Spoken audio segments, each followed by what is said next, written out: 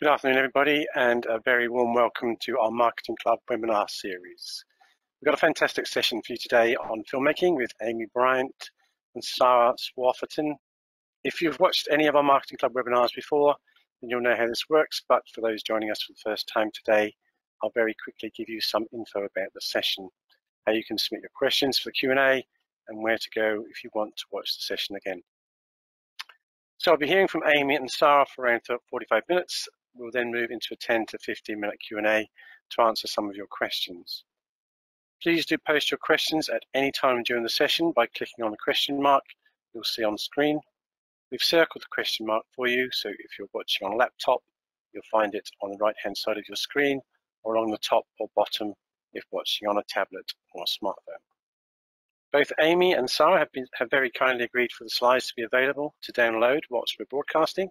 So if you pop into the handout section, which looks a little like a memo icon with the top edge folded over, you can download them from there. If you want to watch the session again, it will be available on our YouTube channel shortly after the broadcast.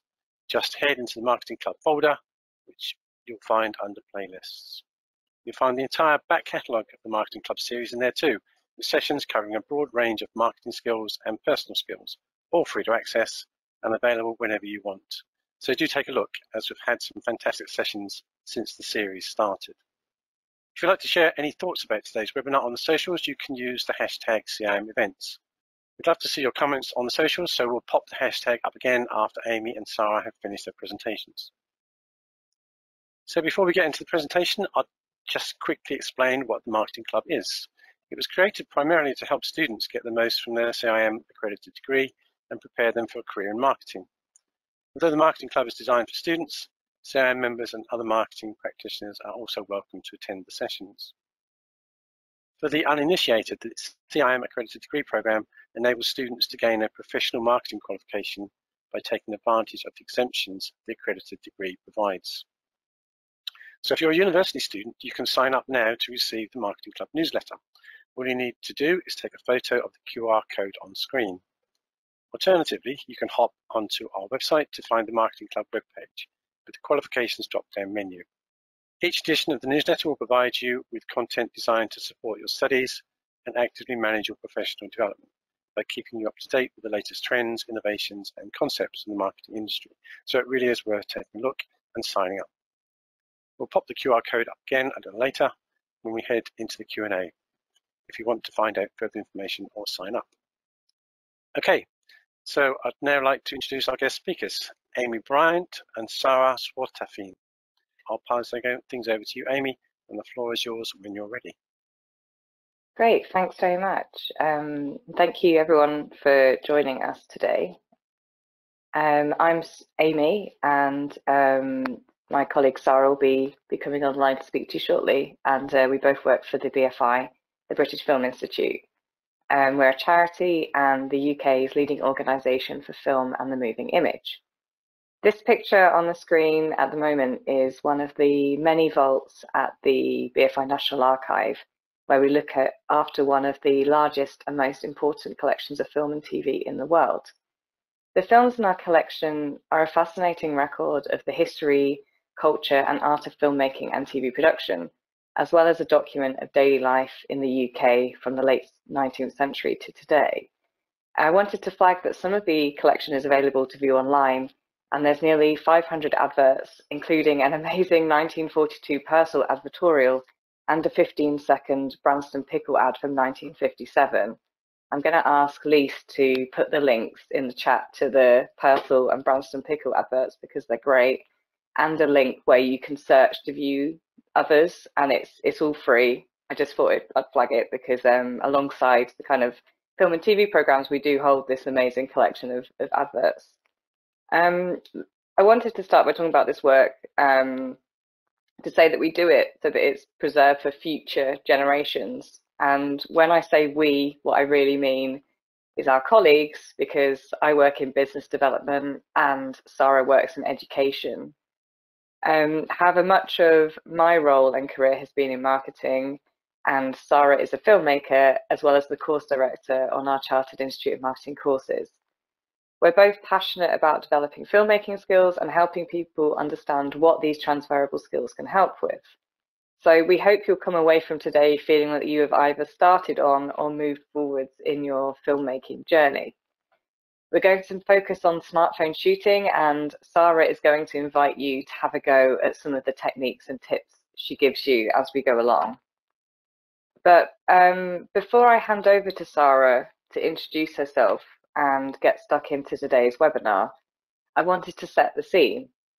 Why does film and storytelling matter, and why should we give it a second thought? This on the screen is a picture of Paul Mescal and Frankie Corio from director Charlotte Wells's film Aftersun. Charlotte actually won a BAFTA for Outstanding Debut by a British writer, director or producer last month. And Aftersun is just one of the many films backed by the BFI Film Fund with National Lottery money. So if you've seen a BFI logo at the start of a film, it means that we funded it. As a government arm's length body, alongside funding and preserving film, the BFI work with government and industry on policy and strategy, the distribution of funds, conducting research, and much, much more. And we do this because society needs stories, and film, TV, and the moving image bring stories to life, helping us to connect and understand each other better. So what I'm saying is the BFI champion the moving image in all of its forms to create the greatest possible choice, access, and opportunity for all. Because film allows us to tell stories and start conversations, and as I mentioned earlier, we want to educate and deepen public appreciation and understanding of film and the moving image. And the term moving image is deliberately used here because we all engage with different forms of content, and the move towards a digital world combined with the quality, accessibility, and ease of smartphone filmmaking means we can all tell stories. Our mission at the BFI includes supporting creativity and actively seeking out the next generation of UK storytellers. And while this is people like Charlotte Wells I mentioned earlier, this also means you. In his article, Why Filmmaking is a Must-Have Skill in a Digital World, journalist Steve Hemsley wrote that marketing directors and managers will be looking for filmmaking skills on marketers' CVs in the future. They know that in a digital world and with growing demand from consumers, the compelling video, marketing teams must be able to make the most of moving image content to serve brands and deliver results from different platforms. If you want to read that article, by the way, it's available on the Chartered Institute of Marketing's Content Hub. Lisa's going to put the link in the chat for you again. The title of the article is Why Filmmaking is a Must-Have in a Digital World. My team delivered some training for Durham University recently, and what stuck in my mind was a student that had a part-time job as a content creator said that the training got her thinking about what draws her attention and how she can channel that reflection into her work. One of the things I want to share with you was Tim Platt, who's our head of marketing at the BFI, wrote in the Chartered Institute of Marketing's Catalyst magazine that the flexibility of moving image is its strength. He said that in a crowded market, a compelling story alongside a skilled use of image and sound can deliver impacts in many areas, such as recruitment, thought leadership, infographics, events, and charitable appeals, to name just a few. As mentioned previously, we have a couple of courses with the Chartered Institute of Marketing, a 3.5-hour principles level filmmaking storytelling fundamentals course, and a 2-day intermediate course, filmmaking and video production for marketers. They are both online and taught by the lovely Sarah. They're both available to search on the Chartered Institute of Marketing website. If you just go to the training courses list and type in BFI, it will come up there. We may well develop new courses, so searching BFI is the best way to keep up to date. We've got the two courses. They're both taught by the lovely Sarah, who I'm going to hand you over to. Sarah's going to give you a taster of how you can start capturing high quality smartphone content. Oh, thank you so much, Amy, for that. Okay, so yeah, hello everyone. It's a pleasure to speak to you today on the Chartered Institute of Marketing's Filmmaking for Marketers webinar. As Amy said, my name is Sarah and I work for the British Film Institute. I'm a film educator and I have been teaching filmmaking and film production to children, teenagers, university students, and professionals. And I've been doing this for about 10 years now. I've worked for different cultural organizations internationally. And right now, as Amy said, I also teach on a few Chartered Institute for marketing courses that I can show you now. Actually, maybe that would be nice.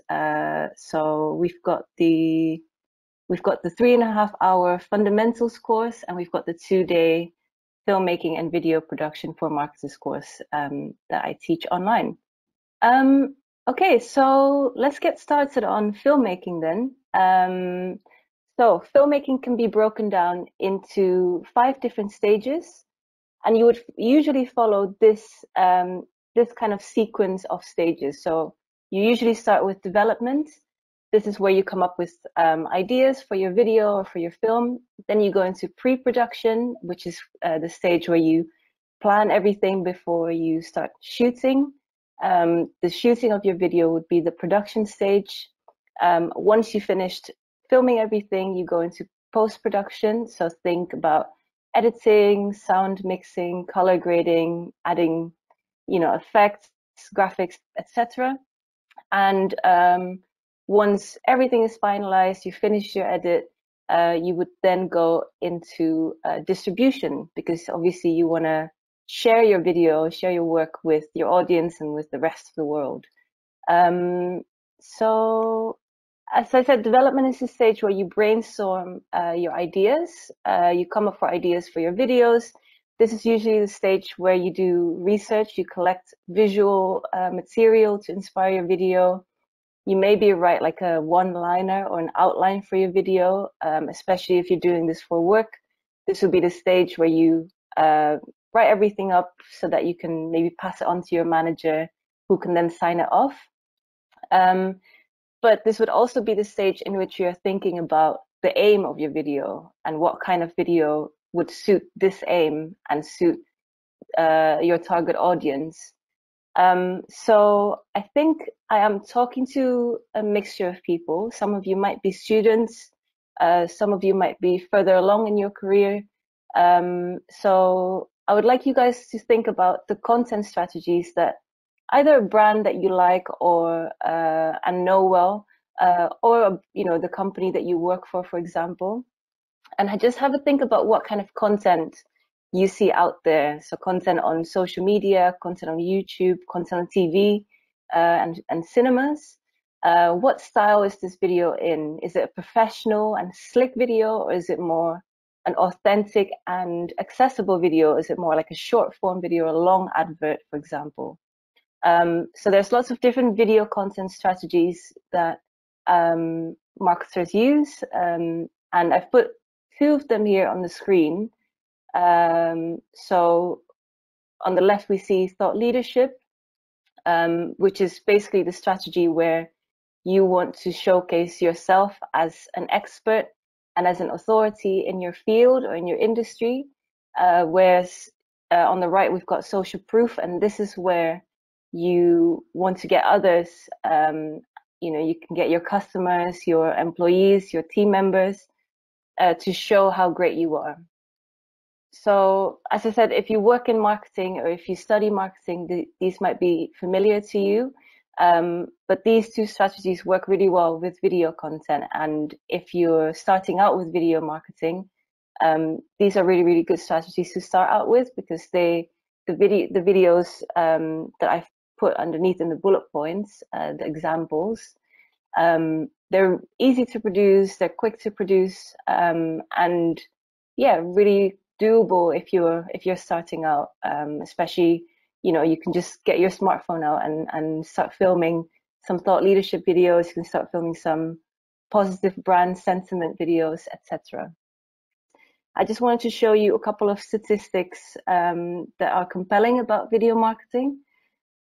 Obviously, video content in marketing has become content that is the most consumed and most engaged with by consumers and by your audience. Reportedly, the world watches 1 billion hours of video social content per day. So 1 billion hours, can you imagine? And this is only on YouTube as well. So if you count up all the other platforms, it's obviously more. And this is just because not only is video an engaging medium, but it can also unpack a lot of information in a short in a short period of time. So obviously, if you think about videos that you watch on TikTok, for example, these are all really, most of them are really short videos, 10, 15 seconds long. And in that 15 seconds, you can tell a whole story, right? So this is why video is used a lot within marketing, because it's useful and it's an engaging content. I've got these statistics from a few different sources, by the way. So from HubSpot, from Forbes, and also from Demand Sage, which is a business intelligence platform. So in 2023, online video is expected to account for 82.5% of all web traffic. So this makes it the most popular kind of content and information that we see online.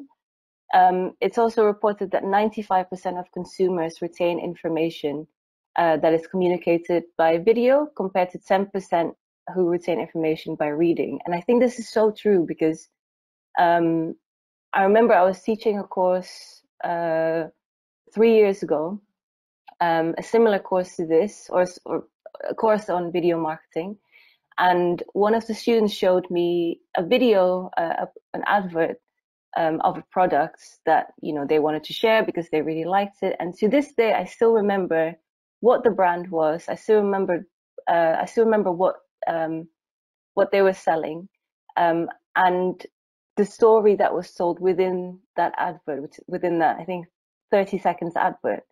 And that's crazy. I mean, that's 3 years ago. I can't remember anything that I read yesterday, for example, word for word. I can't remember that, but I can remember a video that I watched 3 years ago. And so this just kind of shows how, what a great medium video is. 90% of consumers have indicated that product videos inform their purchasing decisions directly. This content is usually viewed on smartphones. 75% of video viewing worldwide happens on smartphones. So that's quite a big statistic, isn't it? And then 92% of those videos viewed on their smartphones are shared, compared to other ways of viewing video. So this is quite an important statistic to keep in mind, because if you're making your videos and this fact, this number, this data, then obviously you want to make sure that your video would suit this smartphone viewing and smartphone sharing. So what does that mean? Does that mean that you might need to make your video a vertical video instead of one that's in landscape, one that's horizontal, for example? 92% of video marketers reported that video gives them a positive return on investment. Again, a really, really high statistic. And then the last stat here is 94% of marketers claim that video has improved customer knowledge of their goods or services. So it's a really nice medium to engage with your audience and build relationships with your customers.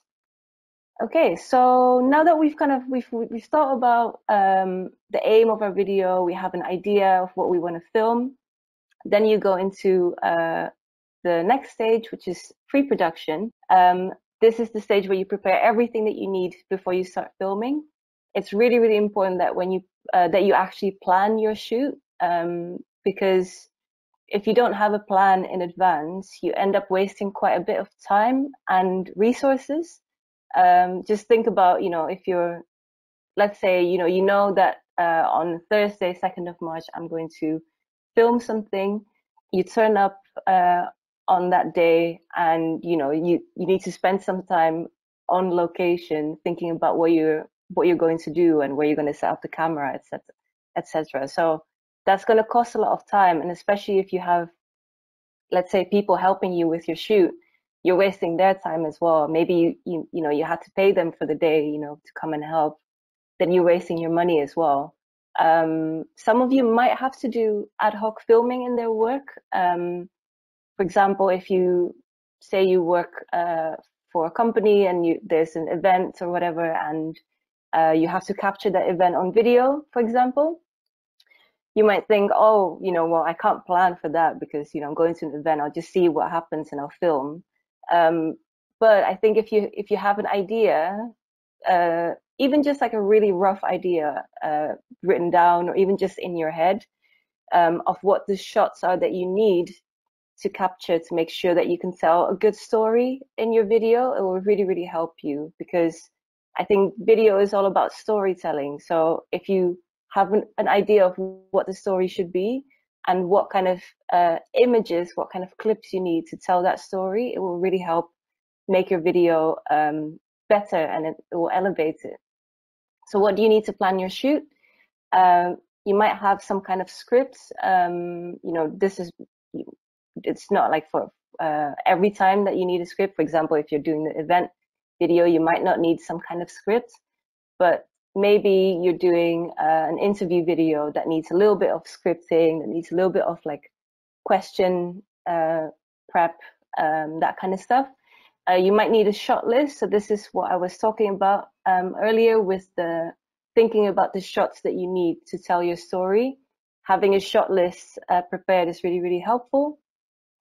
You might want to draw some storyboards as well, a list of locations that you need to film your video, things like a list of props, your costumes, if you're filming something that's around,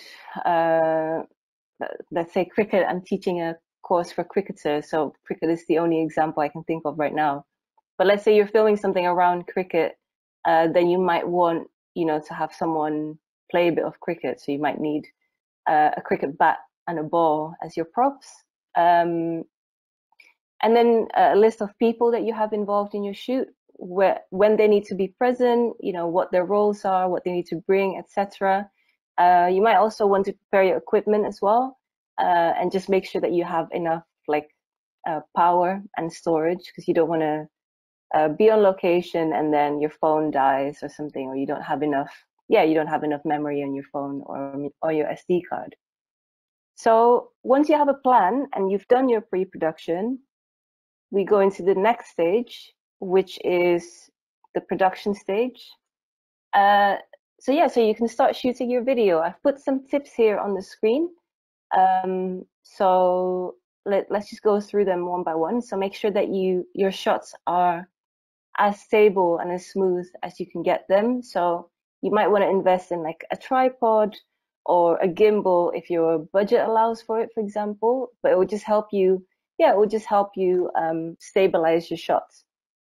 You can turn on your grid lines on your smartphone if you're shooting on your smartphone to help you with composition. And I'll talk a little bit more about this in the next slide. Make sure that your framing is correct. So use the correct shot sizes, and try not to cut off people's limbs awkwardly. So don't cut them off by their feet, for example. Make sure that you just go a little bit further to show the feet, or go a little bit closer to cut off at the knees, for example, which is the next correct shot size. Try to avoid using your zoom function, especially if you're filming on your smartphone, because this will reduce the quality of your image and make the video look more pixelated. So if you need to get a close-up shot, just move your camera closer to the subject, or get the subject to move closer to you, for example. Pay attention to your location and your set. So just things like, is the lighting okay? Is there a lot of background noise? Can you move somewhere else, where it's a little bit quieter? Is there anything messy and distracting in the background? I think that's a really important one. So try to get the background and your set to enhance your story as well, if it's possible, So, for example, if you're filming an interview video with a painter, an artist, maybe film the interview at their studio so that the audience can become really immersed in the topic of the video.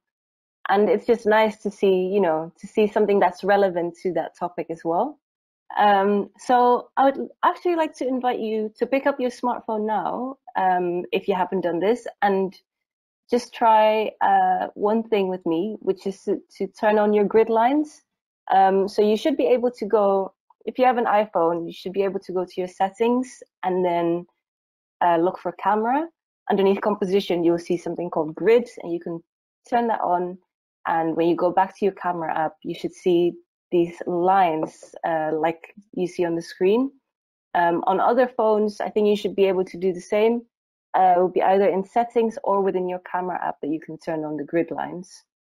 But basically, why I'm asking you to do this is because the grid lines will help you with your composition, as I said, following a rule called the rule of thirds. So I think, most of you might know about this or not. But with the rule of thirds, what you're doing is you divide your frame into 9 rectangles using 2 vertical and then 2 horizontal lines. And what you want to do is you want to place the subject of your shot, which in this shot is Paul Mescal, and you want to make sure that you place that subject of your shot or whatever you want your audience to pay attention to around these intersecting points, so where the vertical and the horizontal lines intersect. This is just because this is a very old rule, I think, from like Renaissance painting. But basically, our eyes are automatically drawn to those intersecting points. So yeah, so you can see we've got this intersecting point, and just really close by it is his eyes. And again, if you're framing a subject, if you're framing a person, sorry, you want to make sure, you want to keep in mind that the eyes of a person are the most important thing. So if, for example, you want your audience to relate to you, make sure that they can actually see your eyes in your video.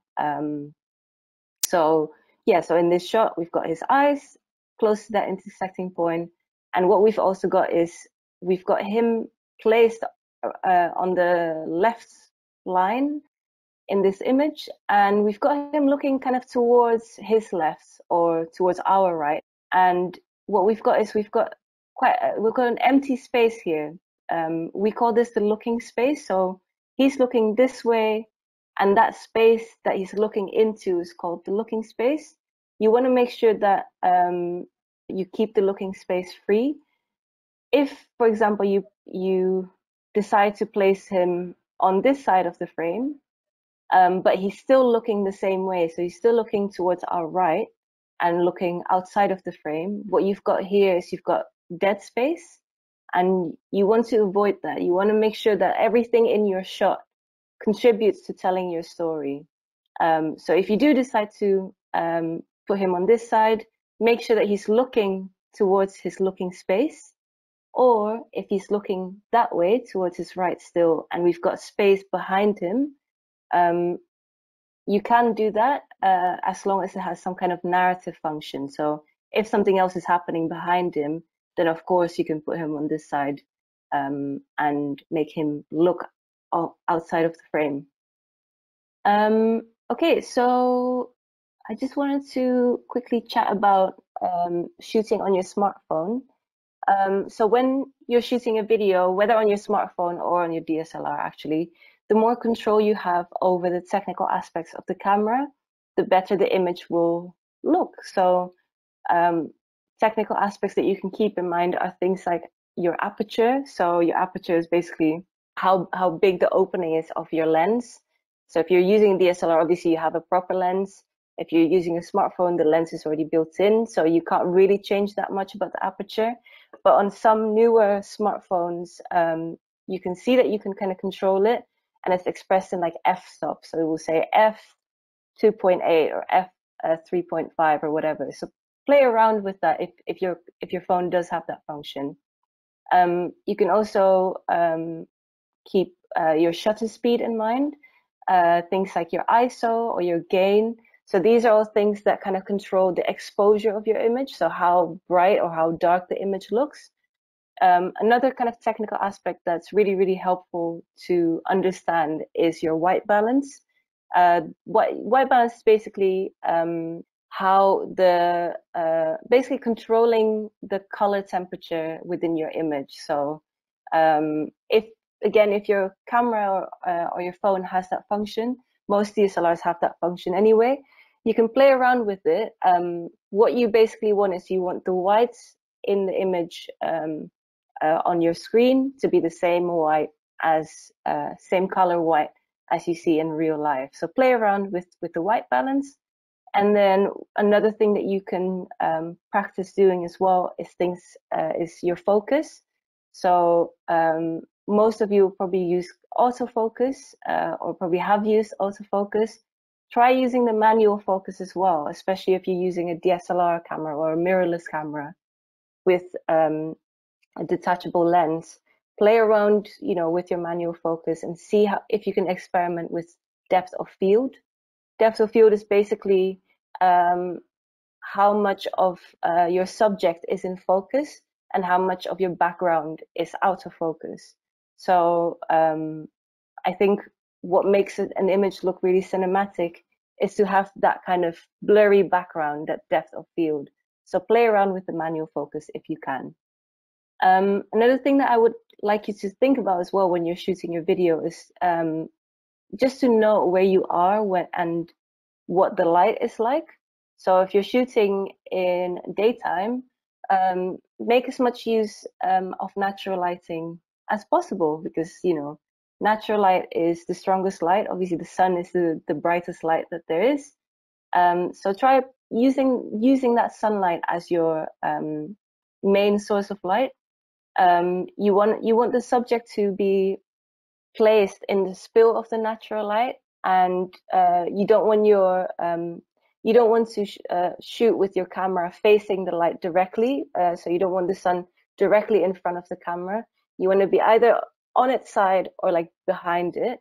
So play around with this stuff. You can practice with, maybe if there's someone living in your house, place them against the window or close to the window, and see what it looks like if you put your camera on its side by the window, or if you place it, or if you have your back against the window. Just see what that looks like and see what suits your aesthetic choices as well. If you're shooting at nighttime without extra lights, see if you can use things like table lamps to illuminate your subject as well. Obviously, you can also invest in some light as well if you're planning to use them a lot in your work. Okay, so what we've got here is just a slide of a few shot sizes. There's more shot sizes out there, but these are, I would say, the most common ones and the useful ones that you would use in your work. I'm not going to go through all of them, but I think what I want to point out is that what you think about film is a visual medium. So every choice that you make, everything that you put in your frame, how you position your subject, where you place the camera in relation to your subject, has a meaning, even though you might not know it. But because we've all grown up looking at images, whether it's photographs or whether it's films, we are all familiar with this kind of film language, or the meaning behind different shots and an image. So for example, if I were to use this very long shot in my narrative film, and I wanted to introduce my main character with this very long shot, I might want to say, okay, well, they're really, really small in the shot. Maybe I want to say that they're feeling quite overwhelmed by the world. They're lonely because, this location is quite barren, quite gray. And yeah, they might be a little bit sad, right? Whereas if I decide to use this big close-up, I might want to say, okay, this is a very dramatic moment. There's nothing else in the frame that distracts my audience from apart from the main character. So the only thing they can see is this character's face. So that means that I want to draw all the attention onto this character. We want the audience to be right in the character's inner world. They might, I can see every kind of facial expression, every emotion, every wrinkle or whatever on her face. So I might use this shot, in a moment of heightened drama, or just to show my character's emotion. So all of these, as I said, that's a really important thing to remember. Anything that you put in frame, from color to where your character is, to what the location is, to whether it's nighttime or daytime, everything of this, what we call mise en scène, has a meaning and can really contribute to your storytelling. Okay, and then so you filmed everything, and now you are ready for your post-production. So you're going to edit your video. I think it's really important that when you're planning and when you're shooting your video, you're already thinking ahead, thinking about your edit. So what I mean by that is, when you're planning your video, for example, you're making your shot list, make sure that you think about your edit in terms of, maybe if you're filming a shot of the same person or the same subject, maybe get a few different angles or a few different shot sizes of the same subject, just so it gives you more choice when you're editing. But it will also make your film more engaging for the audience, because they can see different sides of the same scene and different perspectives of the same scene. It will also make your film look more professional. It's also important to think about B-roll footage before you start shooting. So what I mean with B-roll is basically extra footage. So you don't necessarily need the B-roll footage to tell your story, but it is really, really useful. So B-roll footage can help you set the tone of your video. It can illustrate things that are being said in the video. So thinking back to my video about the artist, my interview video about the artist, my B-roll footage could be some shots of her, maybe in action, maybe she's painting, or maybe some shots of, I don't know, a gallery where we can see her works being displayed, for example. So these are not necessarily things that you need, because the interview would be the thing that you need to tell your story. But it just helps. It just gives the audience a bit more excitement as well, to see this other kind of footage rather than just someone talking to camera. And ultimately, it helps you so much with editing as well, because sometimes you'll realize that maybe when you're editing and you actually think, oh, these cuts seem really jarring, or maybe you've made a mistake in continuity or something. If you have that B-roll, what you can do is you can hide that mistake by overlaying that footage on top of your primary footage, and essentially you're hiding that cut or that jarring cut. It can also help you pad your edit and get your pacing right. So instead of just having someone talk to you for 10 minutes or for 5 minutes, you can give the audience a bit of a break, and maybe just show them a little bit of the scenery, show them a bit of the sky, or some trees or whatever, just to give them a break, a pause in their concentration. Having a neat and well-paced edit will make your video more engaging to your audience, and will make your video look more professional as well. So I teach Adobe Premiere Pro on the 2-day course that we mentioned at the start. This is the industry grade software, but otherwise there are tons of free editing software that you can try out. I really like DaVinci Resolve because it's free, and it's a really good one, especially if you want to learn a lot about color grading. That's a really good software. And what I have on my phone, I have a few free stuff on my phone as well. I usually use iMovie or an app called OpenShot, but there's tons out there. If you have some experience in editing, by the way, using any kind of software, and you want to learn a new software, such as, for example, Premiere Pro, please don't be discouraged by like, you know, or overwhelmed by the interface of the software, because once you actually know the editing principles, once you've learned editing on one software, you can always transfer these skills to any kind of software. The only thing that you would need to learn is just like the buttons and where everything is, and the interface. So I think if you have experience in editing, you're already, yeah, it's already really, really good. Okay, so then the last stage is your distribution stage. Obviously, you've created your video, and now you want to share it with your audience. You don't want to keep it to yourself. You want to share it with the world. And a really good way to do this, obviously, is through social media. There's obviously lots of social media platforms. Some maybe, you know, if you work for a company, you might have a few different accounts on different social media platforms. I think because there are so many, the ideal practice is to repurpose your video for each platform. So you might record one kind of like master video and edit that into one master video that's quite long. And then what you could do is you can edit, you can create different versions of that master video, so that it's repurposable for a specific social media platform. Because I think it's a known fact that users expect and consume videos differently on each platform, depending on what they're using.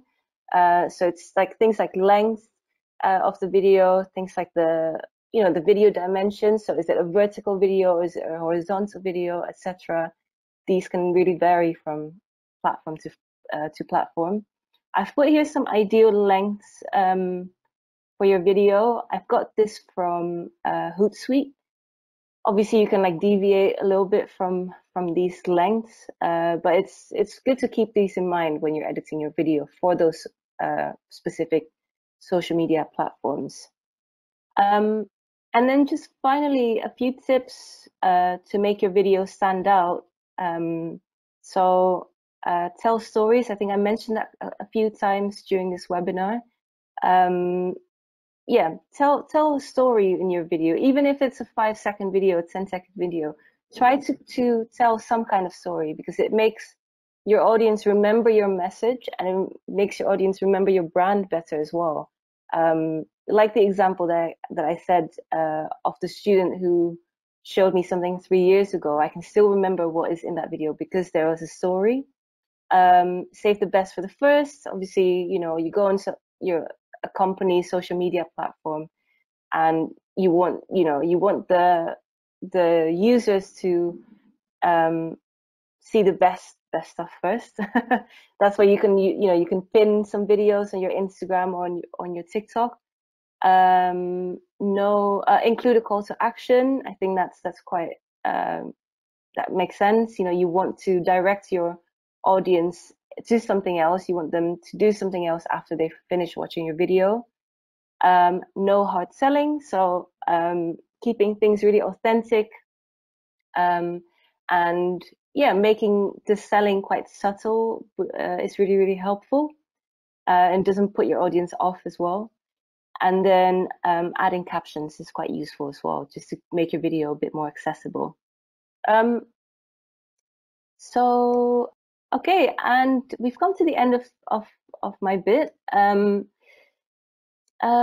So we have made a really useful how-to video, how to get started with video marketing. So if you want to watch that, you can search BFI how-to video marketing in Google, and you'll find it. It's on the BFI website.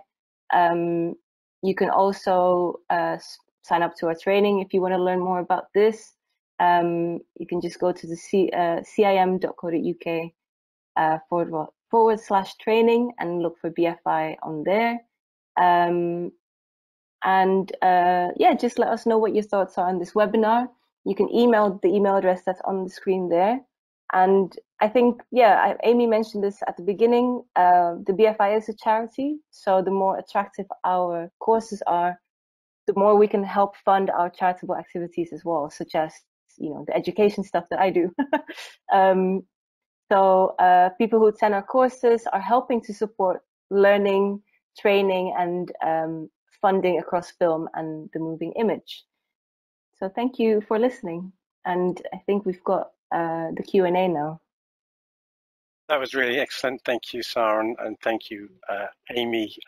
Yes, we are going to move into a Q&A session. So we've got quite a few questions that have come in, Sarah and Amy. A lot of them are sort of technical ones.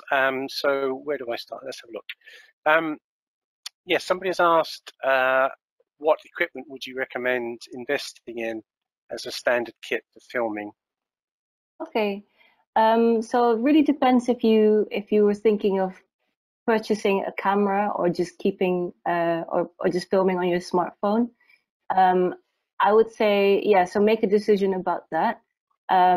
If you do decide to purchase a camera, going for, you know, a mirrorless or DSLR camera is really good. You don't have to think about, you know, a 4K camera or, you know, proper film camera. Just have something that's compact that you can take with you to different locations.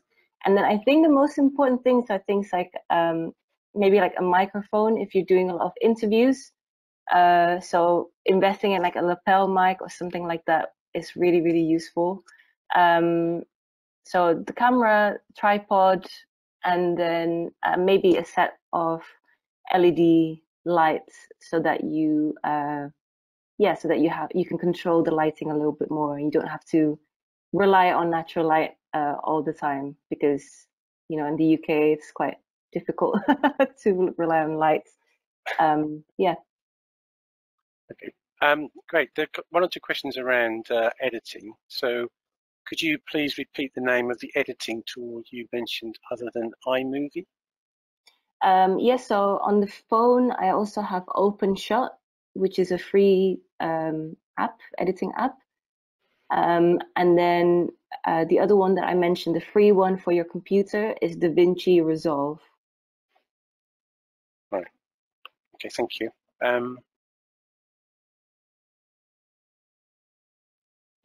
Okay, so there's a couple of questions relating to the length of video. So first of all, what tactics can you use to get viewers engaged with your video content for longer? In a world of TikTok, where short form is popular, do you think there is still a place for long form? I mean, I think so. I think what I see a lot on TikTok is the way that they grab the viewer's attention is to start with like the punchline. I guess, you know, if I get a lot of I get a lot of food videos, get a lot of recipe videos. So they usually show the final product first, the final dish, and then they go back and, you know, tell you how the dish is made. So I think I think thinking about these kind of tactics would be good to keep someone's attention, because they already know. It's kind of strange. They know what's coming, but it makes people want to watch and see how it's done. What do you think, Amy?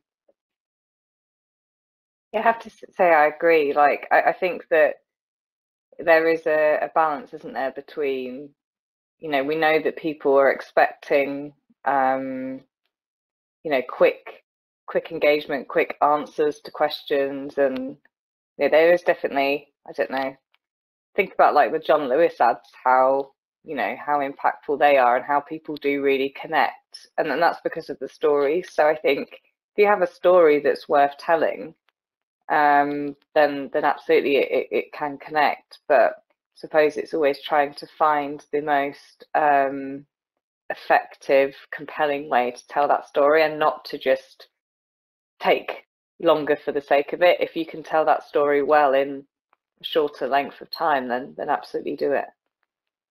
Yeah, definitely. Just select what is really, really necessary to tell your story, and otherwise cut all the fluff out. Okey-dokey.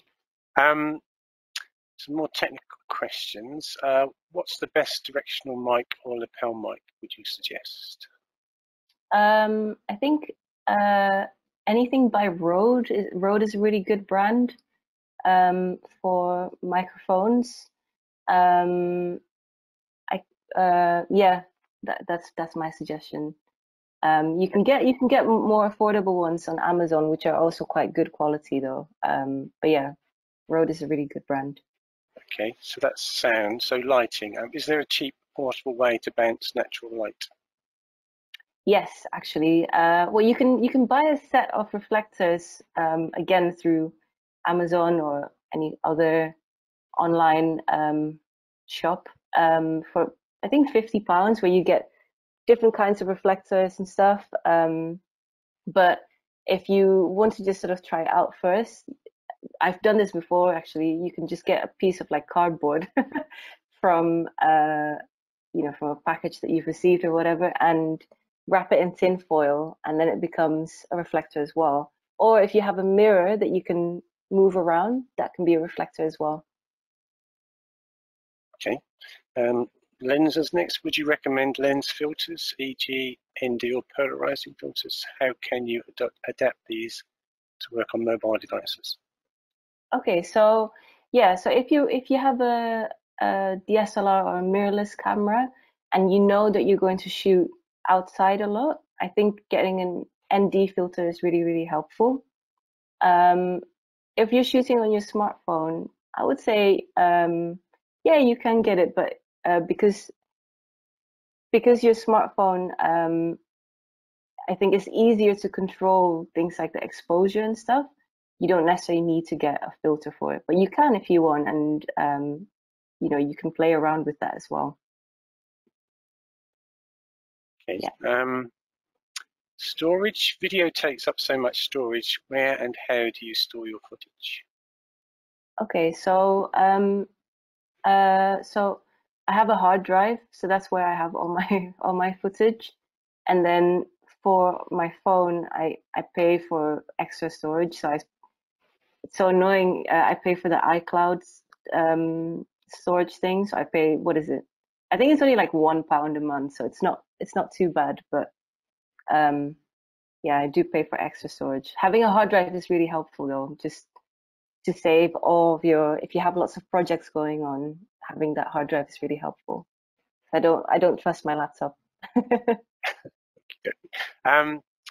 So comment from a viewer, really interesting, thanks. Any tips on music for video? As in like where to find music, do you think? I guess, or the types, do you want to overlay the video with music? So I guess there's some implications around copyright with that as well, isn't there? Yeah. So just making sure that the music is copyright free, or if you want to get a specific song that you like, obviously you can pay for the license. But there's loads of royalty free music websites on the internet. My favorite is to go to if you have a Google account, you can go to YouTube Studio, and then in there there's an option called Audio Library, and there's loads of royalty-free music that doesn't sound very royalty-free-ish, so that's the one that I like to use.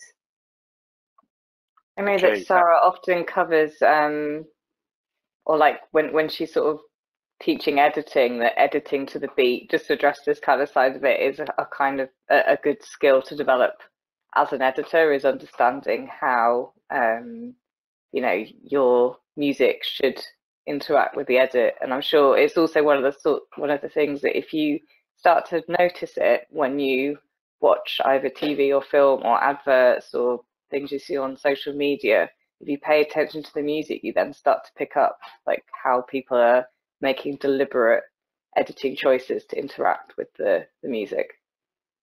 Definitely. Yeah, it really, because this is the great thing about film, is that there's so many different dimensions that can help with your storytelling. So you've got the image, but then you've got the sound and the music. You can add text to it. You can have movement in it as well. So there's lots of So thinking about the music and how it can contribute to your story is really, really important. Thanks. We've got loads and loads of questions left, but we've actually really only got time for maybe one or two more. This next one is really, I guess, a hot topic currently. What are your thoughts on AI-generated videos? There seems to be several AI tools out there where there is no need for production anymore. Well, I don't think there's no need for production anymore. Don't make me scared like that. I think there is still a need for a human kind of aspect to whatever art there is, right? So I was okay. This can go into a really long discussion, but yeah, I think there's always need for community and a human touch to everything that we interact with.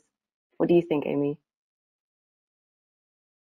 Yeah, absolutely. I think it's going to be, as you know, as professionals, both as whether you're like, you know, a marketer or a filmmaker, it's going to be, you know, I'm sure there is going to be change about how we can interact with different softwares and stuff, but it's still always going to require, as Sarah was saying, that human eye, that human touch, to, you know, to do something that appeals. You know, we can all, at the moment, at least, most of the time tell, you know, if something has been written by a bot or if something has been, and that is, I'm sure, gonna, you know, gonna get harder. But I think it's about how, I don't think, you know, AI makes us useless. It just means that maybe the way that we, you know, in the future learn to basically to show our value in that, you know, as Sarah said, it's the most human thing, you know, to tell stories and to have that kind of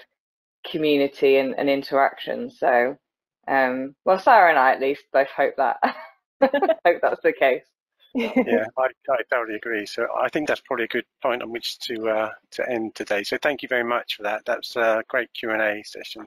Really, really useful presentation overall as well. So unfortunately, that's all the time we got for our webinar today. I'd just like to thank both Amy and Sarah for the fantastic presentation, as I say, and we do hope you've enjoyed the session and found it interesting and worthwhile.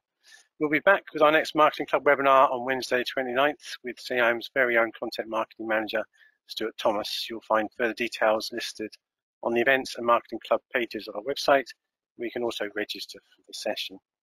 So that just leaves me to say a final thank you again to Sarah and to Amy and to all of you for joining us today. And we hope you've enjoyed the webinar. Take care, everyone, and we look forward to seeing you again soon.